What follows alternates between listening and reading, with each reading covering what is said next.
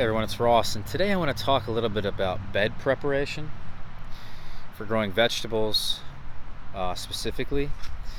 What we have right here is a raised bed that I created years ago, at least 3 or 4 years ago, and you can go back and look at the videos that I did to create this and kind of the updates. I've changed around this bed so many times I cannot count. When I first originally built this bed, I thought I didn't really know a whole lot about soil, and I thought it'd be a great idea to put a raised bed in here to kind of add in my own soil to kind of replicate a container, and that way I could put trees in here and other perennials, and I could grow perennials in these raised beds and they'd be happily ever after. But that's not the case, because a couple things happened. One, the soil in this bed really sucks. The soil I had chose is mostly peat moss. It was cheap.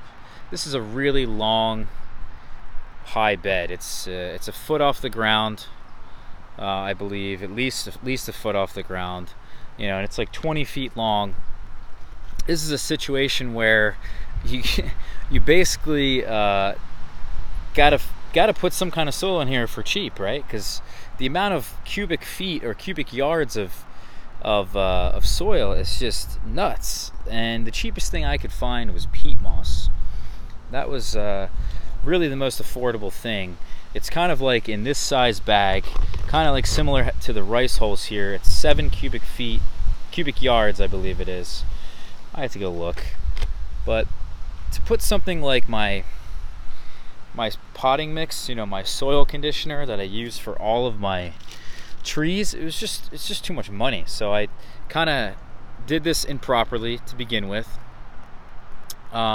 Filled it in with just sterile soil. Peat moss is sterile.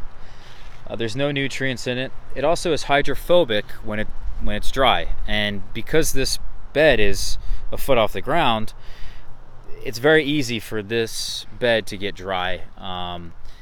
Not to mention, there's also a shade tree here, numerous shade trees that have actually roots into the bottom of this bed, and I decided that I can't grow fruit trees in here, obviously, for numerous reasons. I guess I could, which we're gonna circle back to in just a second. But this is really just the most improper way, I think, to create a bed for anything, whether it's fruit trees or vegetables. I want to show you guys a new bed that I've created. And we're going to come back to that bed because there's more I want to explain, but I want to show you guys this other bed that we just created for my girlfriend. She's going to be doing some gardening this year with me and trying to learn more about gardening. She has a lot of pretty decent amount of experience in it now, but we need to make sure that for her future that she can do this. So she wants to get really good at it, and she lives in the city and she doesn't have any land. So this bed we created, and again, it's sort of a raised bed because of the wooden feature here, but you don't need that. And this was only here, I only moved this wooden portion out of this section here to use this as a frame. And I want to do, it's very important, and there's many different ways to do this to create a garden bed, as tilling, kind of breaking up the soil, adding in amendments of different things you may need in your soil, adding organic matter, and then kind of tilling that all in and making it all loose. Well, for me, I don't find that to be very as effective for long-term growth and progression. I think doing the no-dig approach, which is a method that a lot of market gardeners use in England, and I think it's becoming more and more prevalent now, is I literally will just take bags of compost, which is pretty much my soil conditioner here.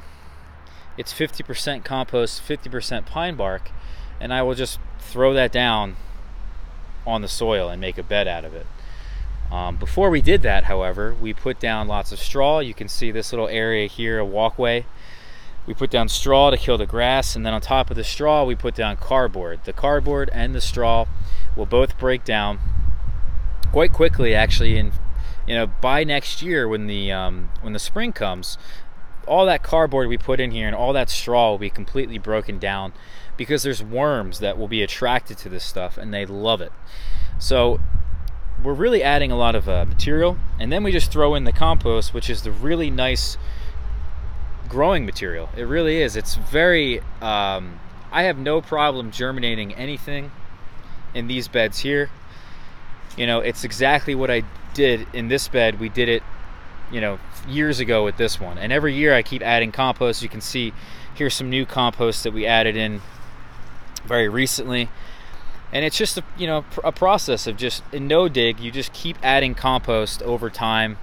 Really, realistically, you want it about 4 to 6 inches high, and then every year you just add compost. Pretty simple, right? I mean, this isn't really rocket science. This doesn't take a whole lot of effort in this small of a scale.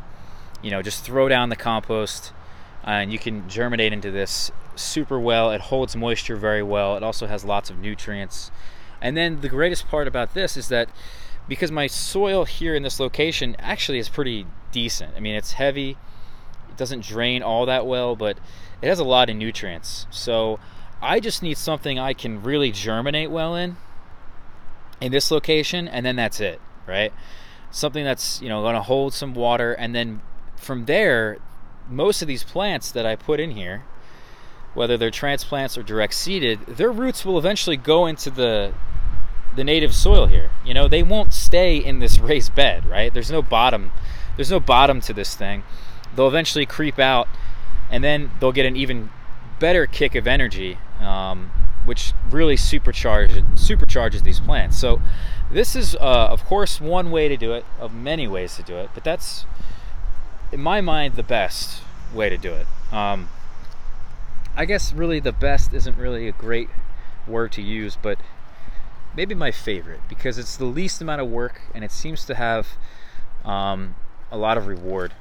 I'll also go back to this bed here because I want to show you guys what we're going to do with this now, because we went from years ago to growing 6 trees in here. We had 6 trees spaced out: persimmons, mulberries, plums. We had a pear tree in here, and then we also had some shrubs, things like currants, gooseberries, and honeyberries on this side of the bed, because that's where the sunlight would hit them the most rather than on this side, you know.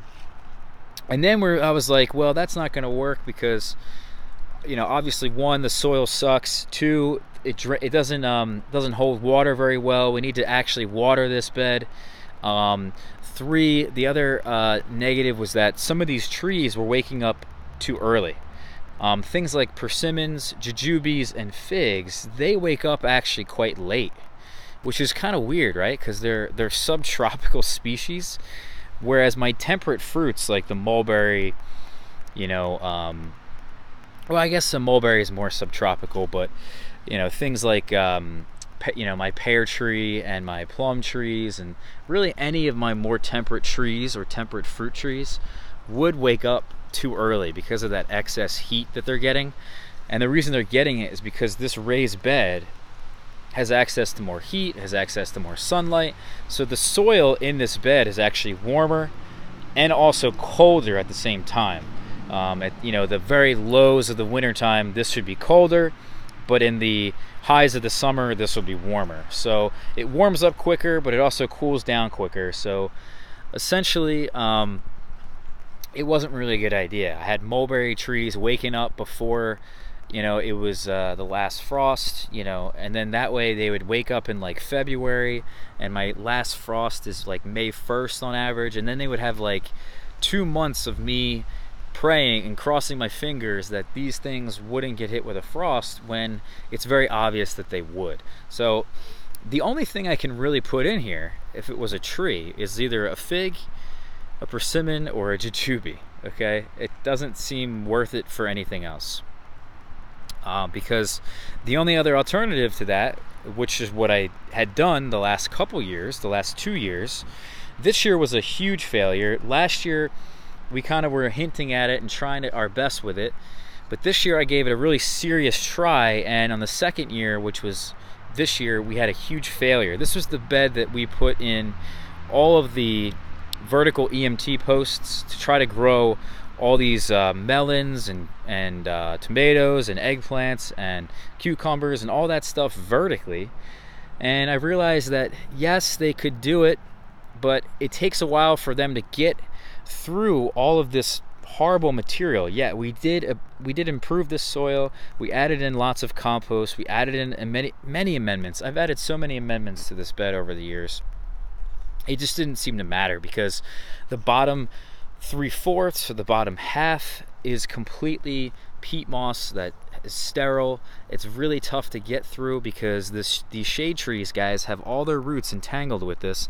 What I had done just now before I turned on the camera was I decided to dig around in here and see if I could amend the soil to a point where I could probably grow annual vegetables in here. And I think the short answer is no. I mean, I really did some digging with the shovel here. I don't know why I covered it back up, but you know, it really didn't look too great. It's not something that you could really grow that well in. I think the real objective of anything that's going to be in this bed, because I can't really dispose of this material. You know, I can't just lift up this box, this wooden raised bed, and spread the soil out along the ground, and then that way I could kind of replicate what we've done on the other side of the house. You know, that would be a nice option, but this isn't my property and I can't really adjust this in any way. So this is kind of what we're stuck with. And I think the best solution to this would then be to actually put things like figs or persimmons or jujubes in here that don't necessarily wake up so early, and then put them in here and put them in here deep. Maybe actually take out some of the soil as much as I can, if I could take any out at all, and then that way their root systems can actually get established into the native soil somewhat quickly. And at least with a fig tree, it could be a benefit, right? Because these are in raised beds. It's kind of like growing them in a container. They're being replicated. That way they have access to more heat, higher metabolisms. It could work out. And I have a fig tree over here in a raised bed. This is where the blackberries and the raspberries are, and I decided, you know what, let's just throw a fig tree in here as an experiment, because I really want to try to get these figs to kind of replicate containers as much as possible, and there's no better way really than to put them in a raised bed. Problem is, can you get them through a 0-degree Fahrenheit winter? And that's going to be the question, because the roots will survive. I mean, the wood may survive 0 degrees Fahrenheit, but the roots will only survive 20 degrees Fahrenheit. So if the roots are getting damaged, that's not good. Now, the lower you go in the raised bed, I mean, obviously that's better because the native soil is going to be warmer. It's going to be about 32 at least. So, you know, this top couple inches here may freeze, but is it going to be 20? I don't know. So I think what I'm trying to get at is that this bed is kind of a huge waste of time. And if I can put a bunch of fig trees in here and make it worth it, I think that is my best bet, because what else am I going to do? I'm going to have to come in here and I'm going to have to amend this entire thing. I'm going to take out a lot of the soil, a lot of the peat moss, really break up the roots that these shade trees have put in here, and it's going to be a lot of work. I just spent probably 30 minutes trying to dig through this little section here and do exactly just that, and it seemed to work. But yeah, I just think this is a more inferior way of growing things, and especially annuals that require so much energy, require, you know, so much more food, you know, even more sunlight. It's just not a great place, and the way that I did it is just inferior. And I wish that you guys can learn from this mistake, because it's really, I think the lesson learned here is that it's better to not do something wrong to start, because in the end you're just gonna end up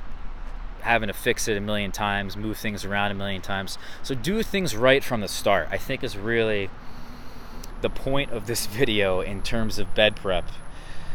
Start out with the right soil, start out with the right materials. I mean, it is really going to make a huge difference in your success. So that is the video, and that is my advice. Hopefully you guys got to this point in the video, because it was a long process to get to that lesson. But you know, I appreciate you guys. There's plenty of you guys that are still watching right now, and you guys are the true fans. So all right, everyone, thank you so much for watching. You know, I'll talk to you all later. Take care.